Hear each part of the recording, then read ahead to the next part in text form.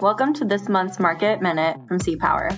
I'm Liz Rose, Account Manager for PJM and MISO, and today we're focusing on recent developments in the MISO market and what they could mean for optimizing your demand response participation.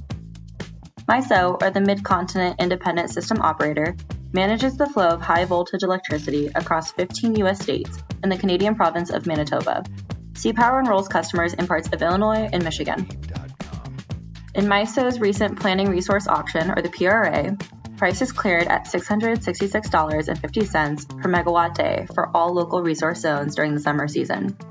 That's a dramatic jump from last year's summer prices, which were around $30 per megawatt day in most zones.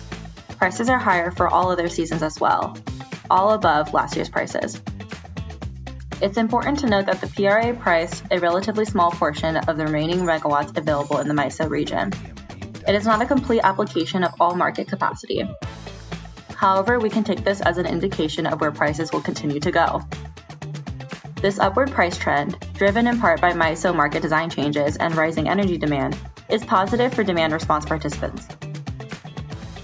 Participating in MISO's Load Modifying Resource Demand Response Program is a great way for commercial and industrial users to earn revenue by responding to system emergencies. CPower can identify pricing in your zone and get you enrolled. So let's take a closer look at what's been driving these price increases.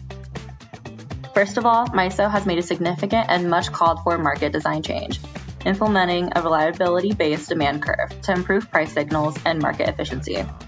The previous vertical demand curve assumed that all capacity had the same reliability value and didn't adjust to reflect changes in supply and demand.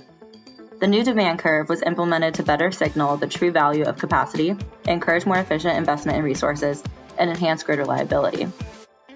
Rising demand is another reason for price increases. MISO forecasts that peak demand will grow by 1 to 2% annually through 2044, driven by increases in electrification and expansion of energy-intensive data centers.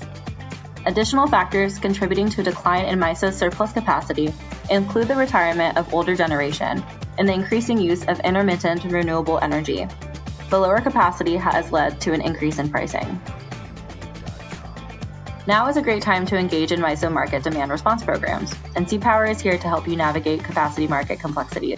We can also work with you to stack your capacity participation with Demand Response Resource, a fast-acting program for sites seeking to maximize revenue in the daily spinning reserves market.